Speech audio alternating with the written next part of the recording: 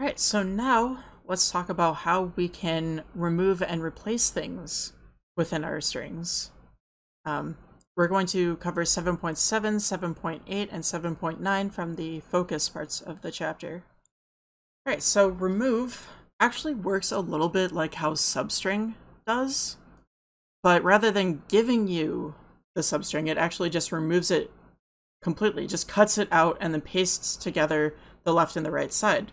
Sort of like how you could cut a piece out of a tape, maybe a cassette, maybe a reel-to-reel, whatever, and then you just cut a segment out and then tape the left segment, or the left remaining bit and the right remaining bit together with a special tape, and then it works just like new. Similar idea with what we're doing right here. So, you define a substring by giving the starting index and optionally the length of the substring. And then it will take that substring starting at your starting index and remove it completely. If you do not specify the length, it removes to the end of the string, so it just cuts the very end off. If it is specified, if you do say what the length is, it removes that many characters. So if you specify 5, it will remove 5 characters. It's sort of doing, if you remember in the substring video when I was showing off the words convoluter, it's sort of what I was doing by setting the words list equal to itself minus the first word and that string, right? I could also do the same thing. You know, I did that by using substring to just get everything after the space, but I could use remove to remove that first word and the space, everything before the space if I wanted to. So that's how that works. All right, so I have my string city equals Santa Maria example again.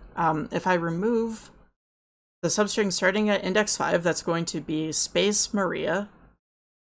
So all I'm left with is Santa. If I removed starting at 6, it would remove Maria, and then we would have Santa space, but I'm starting it at 5 here.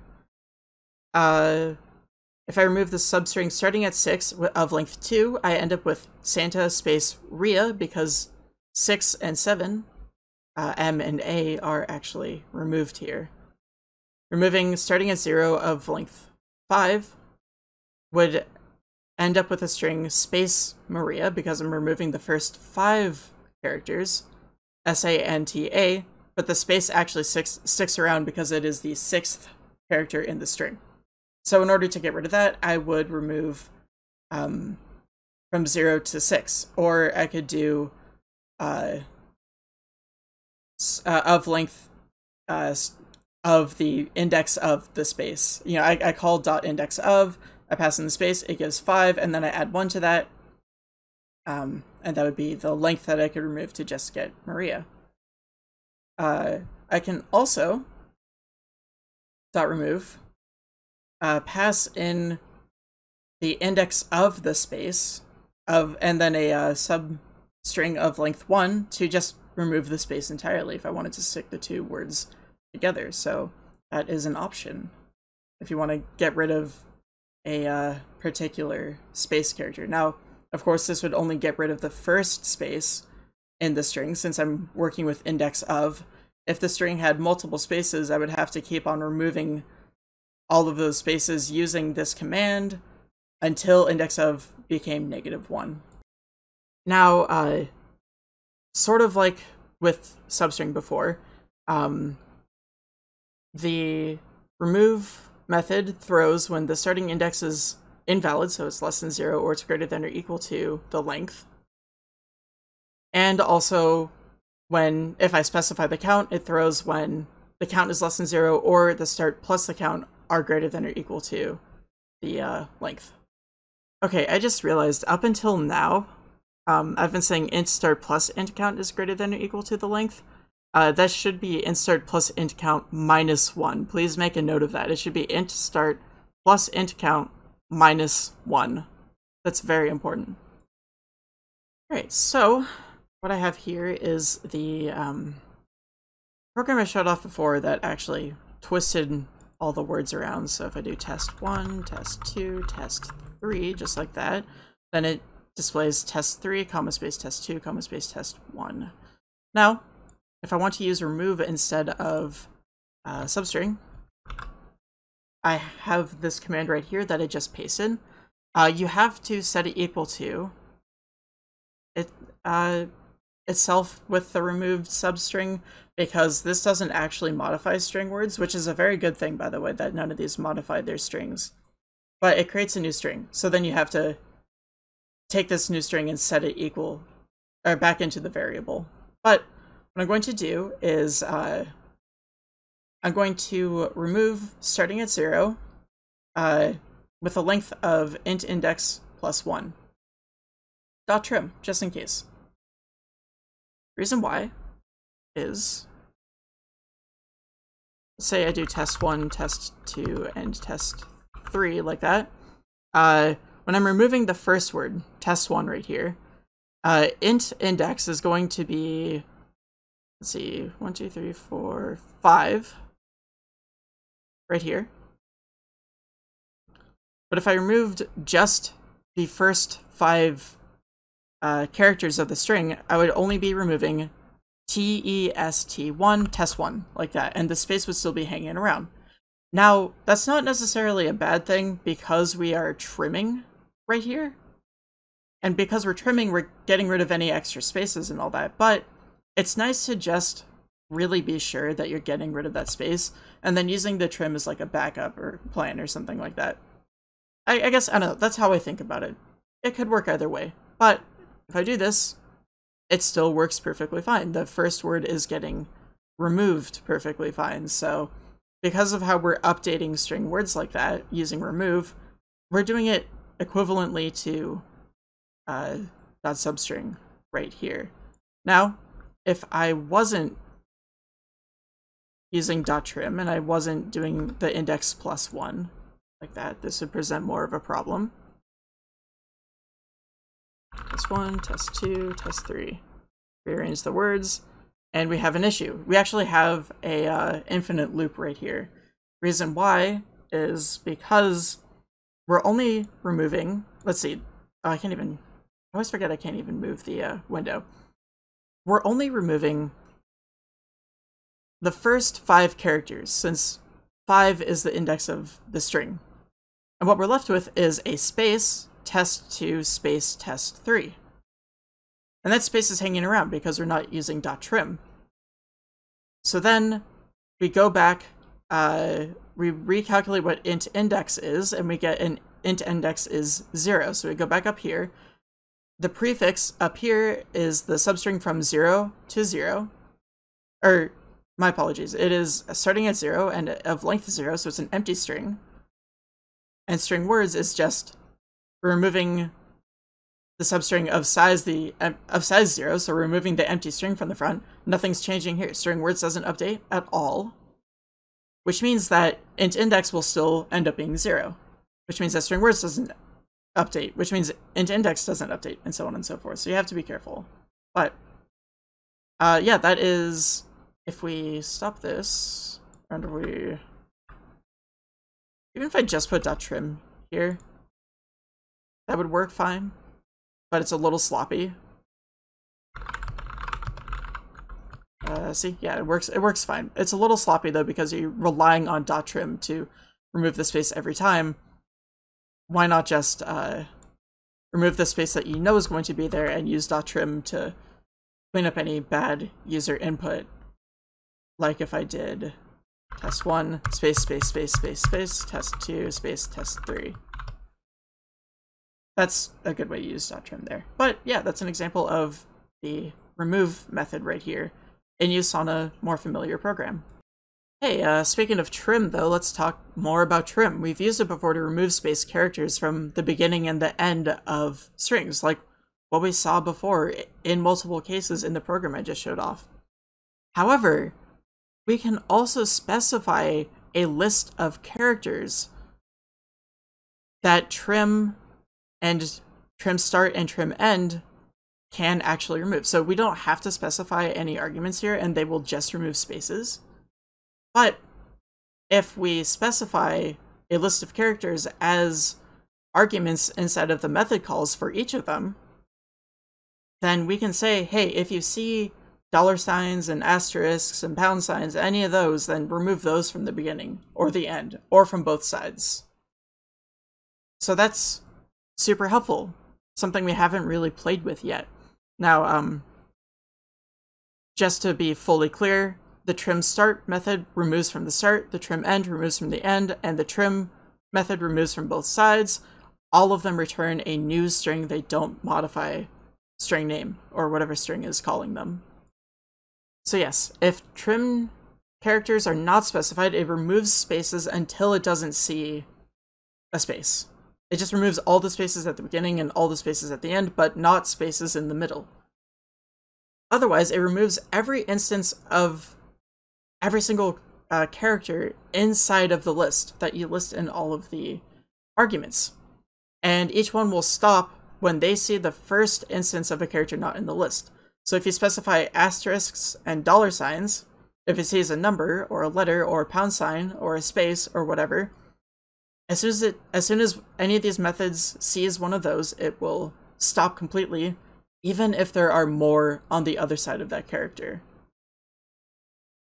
Okay, so if I have the string $$34 and call the .trim method with nothing passed into it, it gives back $$34 because trim with no arguments is looking for spaces. However, if I pass in the dollar character, not the string, the dollar character, it actually gives us back 34. It removes the $signs on the left and the $signs on the right. But it would not remove spaces if there were spaces there, so be wary of that. If I have $, 4 asterisks, 340.56, and I call the TrimLeft method, passing in a $sign character and an asterisk character as separate arguments, not the string containing $sign asterisk, but the two characters separately, it gives just the number 340.56. It gets rid of the $sign, it gets rid of the asterisks. If I have $1234340.56 and pass in the $sign character and the asterisk character, it just gives us back 1234340.56. It doesn't matter that there's no asterisks in the original string, no errors thrown or anything like that. It just gets rid of the $sign, which is really helpful. It's a good, like, just in case kind of thing. You can use these arguments just in case these bad symbols are there. Now, if I have 25 2 asterisks 2 as a string, and I try to trim right and get rid of all the asterisk characters, it doesn't change the string at all. It just gives 25 asterisk 2. There's asterisks in the middle, but none on the right side, so who cares? 10% .TrimRight, getting rid of the percent sign gives us just 10, which is super helpful for working with things like percentage values in list boxes or something like that. Also, what's important is if I did 10% and I called TrimLeft, giving a percent sign, it would give us back 10% because there's no percent signs on the left side of this string. Alright, so what I have here is a quick tax calculator. Very helpful. I can put in the amount of sales that I made, let's say $1,000, and select some of these different rates, all 3 of them, and I can calculate, and I have a sales tax of $0. That's fantastic. I love not paying sales tax. What we have is a problem here with some arithmetic, so let's figure out what's going on. Why don't we? Alright, so I am currently in a breakpoint right now, and we have, let's see, double sales is 1,000, which is the number I typed in, so that's good. Double rate is 0, which is weird. I'm pretty sure I selected 3%. But no matter what the value was, it's either 2, 3, or 4%. All those should be non-zero. So let's see what's going on here. Let's see, double rate. Let's see. We have the string rate, which is 2%.